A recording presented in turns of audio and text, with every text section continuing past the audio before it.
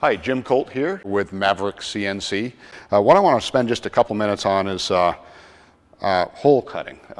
Interestingly, I was talking with an end user that has another brand machine, another brand plasma that was purchased from a different location, and they were in here looking at the hole quality that we're getting on this MaverickCNC machine with the Hypertherm, and they said, well, that's not the same kind of hole quality I'm getting back in my plant with my machine. And he actually showed some pictures to us, and the holes were relatively round on the top, not perfectly round, and on the bottom, when you looked at the backside, they weren't round at all. They didn't resemble a round hole in any way, shape, or form. So let's just talk about the fundamental ways that you can cut round holes. Plasma is a very high-powered process that basically melts metal. The machine guides the torch around to get the correct shape of the metal, but also very critical is the electronic control, the height control specifically, that controls the torch to work distance, or cut height, or THC, torch height control we call it. So what's the very critical functions when you're cutting a hole is obviously to have a machine that moves very accurately with no vibration, no motion or anything like that, because that can actually throw the plasma arc off a little bit.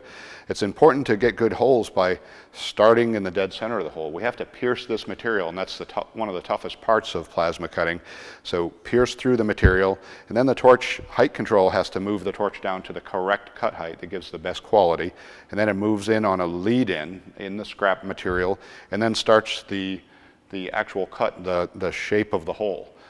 In order to cut the best holes, the CNC control has to recognize, has to know the thickness of the material, and it will automatically reduce the speed for all holes under a certain size by about 60% as compared to the speed that we run on the contour of the part.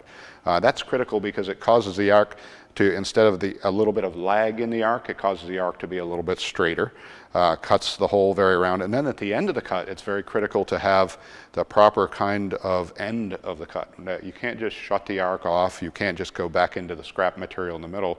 What you basically have to do is a little bit of an overburn, so you actually cut past where the lead in the kerf of the cut was, staying at the cut height, and it kind of planes off the end of the cut so that there's no starting point that you can, that's really noticeable on the front of the cut, and that the bottom of the cut is round. It doesn't allow the arc to wobble on the bottom of the cut. So getting good holes is a good combination of the accuracy of the machine, the quality of the plasma torch, the condition of the consumables, the drawing that was done by the operator of the machine to make that hole. If you didn't draw a round hole, you're not going to get a round hole.